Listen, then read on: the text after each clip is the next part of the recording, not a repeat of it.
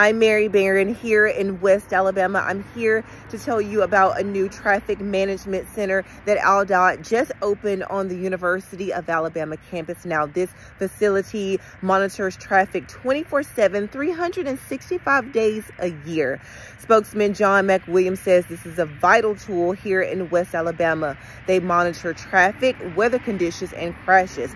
McWilliams says that the center uses information from crashes to adjust traffic signals, meaning that one route may receive more green lights than another in order to cut down on traffic in that area. He also says it's a great asset to help with traffic on those busy game day weekends here at the Capstone.